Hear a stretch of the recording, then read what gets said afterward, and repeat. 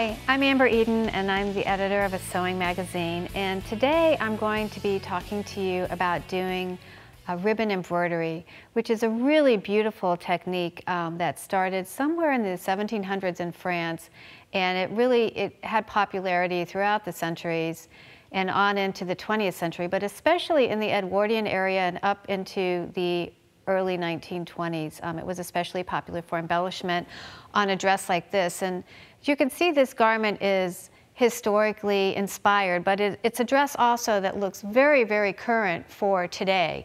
And you can see this beautiful ribbon embroidery.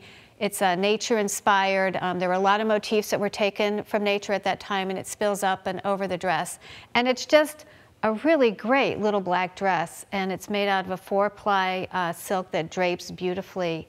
But this ribbon technique, you could also take it and you could put it on a bag or a sweater. This ribbon embroidery technique looks really beautiful as an embellishment on really any type of garment or accessory, and it's so simple and so easy, even though it looks much harder than it is. And so the first thing that you want to do is you want to transfer the template, and this downloadable template is actually available online. You'll be able to download it.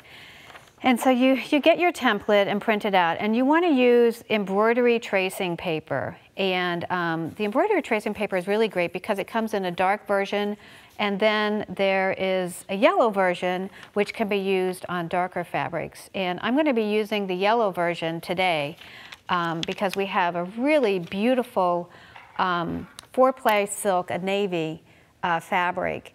And the wonderful thing about when you are doing ribbon embroidery, whatever you are choosing to embroider it on, because ribbon embroidery has a little bit, the applique has a little bit more heft to it, you definitely want to pick a fabric that has some body to it. And the wonderful thing about 4-ply silk, which is just about the best fabric ever anyway, is that it has such a great body, but it also has a nice drape to it too.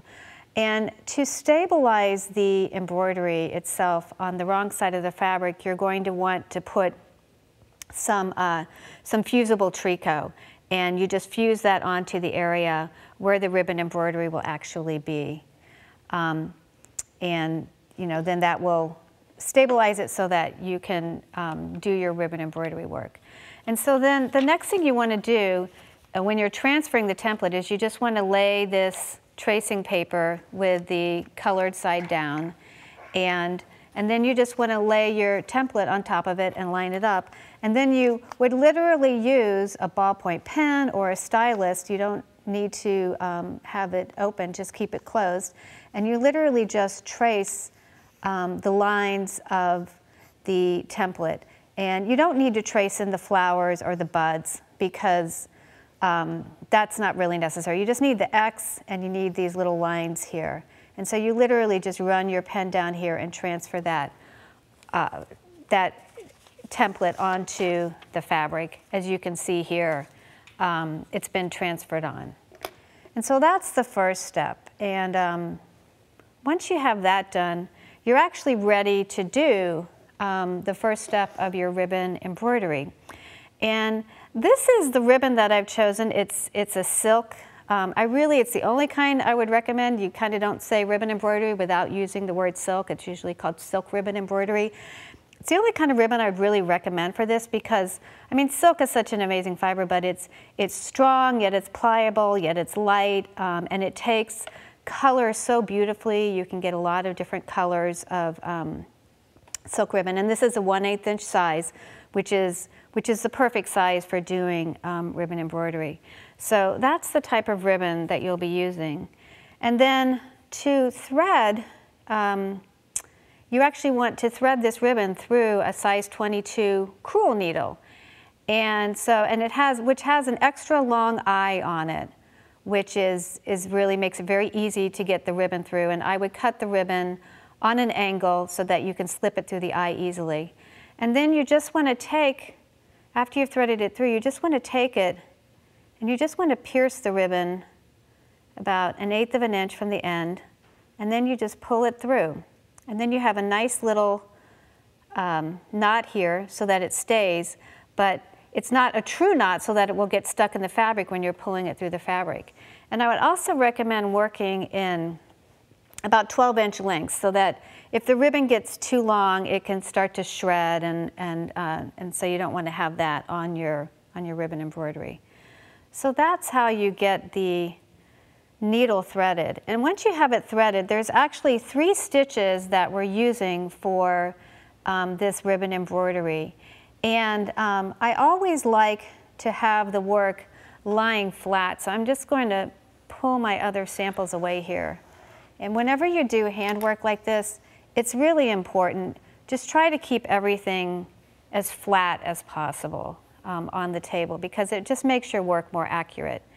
And so the 3 stitches that you'll be doing on this, you'll be doing a run stitch, which is a stitch that is familiar in a lot of different types of sewing, other kinds of embroidery too. And then you're going to actually just go in here and take a little bite out of the fabric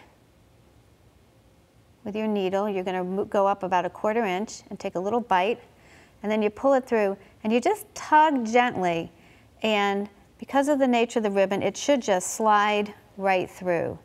And you want to keep it so that, as much as possible, you want to keep it flat so that it doesn't get curled around too much. And so you can see that that makes a nice little running stitch. And let me just take one more of those and show you again. Go up about 1/4 inch, take another bite, about 1/8 of an inch, and that goes through, just like so. And so that's how you do the running stitch. And then another stitch that you actually do is to create the leaves is actually a stitch that is unique to ribbon embroidery, and it's called a ribbon stitch. And so to create a leaf, you're actually going to lay the ribbon flat like this, and then you actually put the needle point up at the point where you want the leaf to end, and you bring it back through and bring the needle up through the base of the leaf, and you just kind of tug this through gently, and you'll see the leaf start to curl. And you can create different shapes. I'm pulling this all the way tight, but you don't want to pull it too tight, and you see you have this really pretty little leaf shape. So when you're making your pattern, don't worry about it being too perfect. You know, just like in nature, you know, you can get a little free form, you can get creative, and you'll probably discover some other things, embellishments that you like to add too, but it is so much fun to sew with this ribbon. It's just a delight. So next, I'm going to talk to you about how to create these particular little templates. And the first thing that you want to do is you want to take the templates that you printed out, your flower and your bud template, and you want to trace them onto plastic. And so once you have your plastic templates, I'm going to start with the flower bud. And you're going to take that and take 2 squares of dupioni or taffeta, like a fabric that has a good amount of body. You're going to trace that onto there, and then you're going to cut a little slit in the middle right here. And then you're actually going to take the fabric, and you're going to stitch around where you've transferred the shape of the flower. And you don't have to get this exactly accurate, but I am using a smaller stitch, a 1.5 stitch, because you want it to be a little tighter. So you just sew around the fabric bud, the fabric flower like that. And then once you've got it stitched out and got all around, you actually want to take the scissors and cut around about 1/8 of an inch out to leave a little bit of a border. And then you want to turn it inside out, and so that you end up with this darling little flower bud. You can see that I have them in all these different colors. You end up with this darling little flower, and then to close it, you actually whip stitch it closed.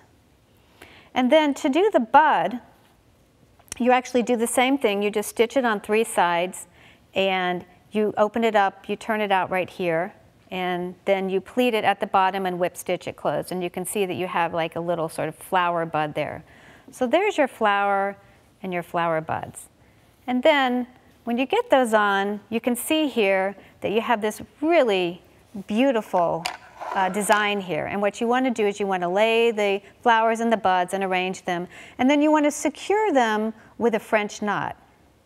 And you can see this one at the top here. It goes across a seam line. You want to sew that seam line in first and then attach the bud later. But I just want to show you quickly how to do a French knot. You take a bite through the flower and the fabric with your needle, and then you just wind the thread around, and then gently pull the needle through so that you create this knot. And you have got this darling little French knot here, and you can create a bunch of those around here. As you can see on the dress, I've also put some up here along the stem lines here. And so that's just a really wonderful way to decorate. And as I mentioned, you really want to just have a lot of fun with the color on this ribbon embroidery, because the ribbons come in so many different types of colors that are available. And again, try this. It doesn't have to be on a couture dress like this. It can be on a handbag or a little, like the side of a sweater. And I hope you really enjoy doing ribbon embroidery.